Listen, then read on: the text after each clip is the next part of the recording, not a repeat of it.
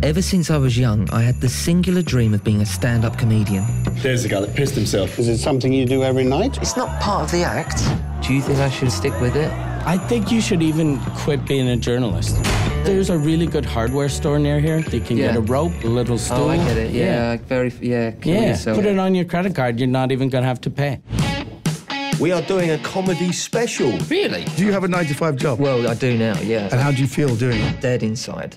You are being sent to LA to make the Hollywood comedians, in particular, Dustin Stratford. They'll never get Dustin Stratford. I want him on the cover! Oh. That's where I want him. And loads of pages in the middle. Mr. Mullinger, first time in LA? It's Mullinger. That British sarcasm? Left a load of messages about Dustin. Dustin's not giving any interviews. You are the funniest comedian I'm going to shag this week. Oh, lucky me. Being a successful comedian is not really about being funny, is it? What? How bad are you? Don't tell me you're where you are now without... I don't know anybody. No? Here you go. What do you put your success down to? Being funny, I guess, and chowing down on a lot of producer Dom. Don't think that.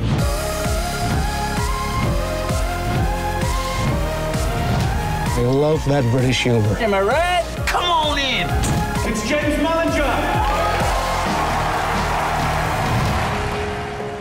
The Comedian's Guide to Survival says...